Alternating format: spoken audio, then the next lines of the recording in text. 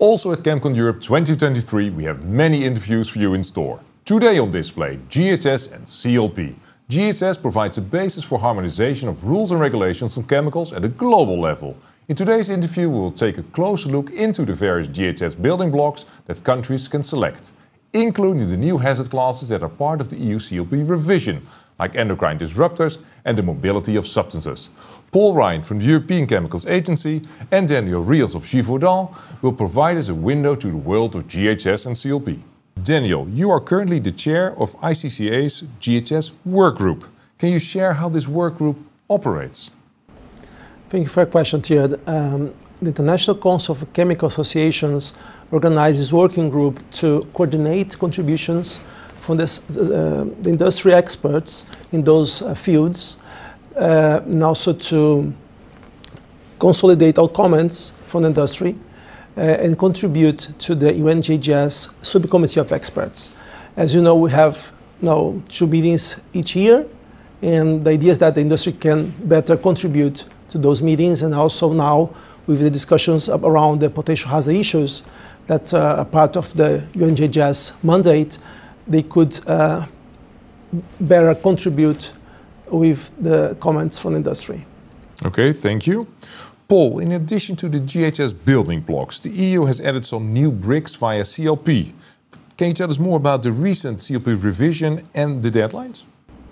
Of course. So since April this year, we have new hazard classes. We have endocrine disruptors for human health and the environment. We have PBTs and vPvBs, which is very persistent, very bioaccumulative, or persistent, bioaccumulative and toxic. We also have PMTs and vPvMs, which is persistent, mobile and toxic, or very mobile and very persistent. So these hazard classes are in place since April, like I said. Some of this is new in terms of where it has been before. We have endocrine disruptor category 2, which is a new territory. Mobility is new, and the move across to CLP, of course, is new. You asked about deadlines. So the deadlines, there are many, depending on whether it's a substance or a mixture, and dependent on whether it's your substance is on the market already or not. I'll pick out a few. So for substances, the deadline is November 2026 for substances already on the market. And for mixtures, it's May 2028 for mixtures already on the market. But more information is on our website if you want to check the details. Already 20 years ago, the first edition of GHS was published. This year, we have the 10th revised edition. What were the key reasons to start GHS and what were the main adaptations over time? At that time, of course, there was a need, obvious need for a standard for chemical safety. That's not only the only reason. Other reason was also because, as you know, trade, the global trade of chemicals is really global, and there is a very complex supply chain. So it was needed at that time to create that standard also for trade reasons. Hey, and there's also news that there will be changes to the classification and labeling inventory. What is planned in this regard? Yeah, we have plans ongoing. We have, people are probably well aware that the inventory is quite a used resource. We have thousands of visitors every day to the website. We've had a lot of feedback over the years in terms of how we could improve it. So this is in the plans for quite soon. We're going to revamp the whole interface. The inventory should be better integrated with other data that we share on the website. So we'll get a lot of benefits from the change. Also in the CLP revision, there's, from the Commission's proposal at least, an initiative to clarify or simplify when there's divergences in self-classification. So this can be catered for in the revamp. So sometime next year, we'll have a brand new tool and a better user-friendly tool. And you will wait for the Commission's proposal, or you revamp anyway? Revamp anyway, but it should cater for what the Commission intends to do, if that is the final settling point for the CLP revision. Yeah. Okay. In many REACH dossiers, there's no data yet about endocrine disrupting properties. Is there enough data available, or can it be generated to meet this first deadline of 26 or 28? Yeah, what I would say is maybe we have been identifying endocrine disruptors already for some time under SVHC process, so substance is a very high concern under REACH with existing data. borrowing from standardized studies, also from open literature and so on and so forth. So we have a proven system that works to an extent. It's not the full package. I know the Commission is looking at this in terms of what could be added to information requirements across REACH to give a better total coverage of the endocrine disruptors. Okay. Daniel, it's always great and new requirements. What are the challenges for companies to implement new hazard classes globally? Obviously, there is a need for the companies to invest in science, invest in capacity building of their staff, of course. There is also a need of revising their portfolios to see how this can impact themselves.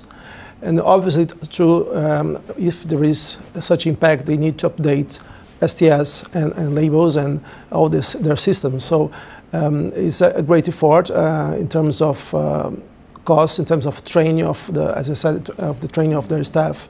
And what is expected of the impact of the PBT and vPvB criteria from REACH now being part of CLP? Such a large impact, downstream of such regulations such as CLP, also REACH, of course. We understand that it to be a challenge for many aspects. For testing, for example, there is a challenge to ensure that we have tests available and also have a non-animal testing available. So there's a lot of things that will be triggered by these changes. Hey, let's move to the mobility of substances. In 2019, the German Umweltbundesamt performed an impact assessment of the PMT and the vPvB criteria. They concluded that the introduction of these criteria would only impact a minor portfolio of REACH-registered substances and that it would have a relatively small impact on the European chemical industry as a whole. Do you recognize this?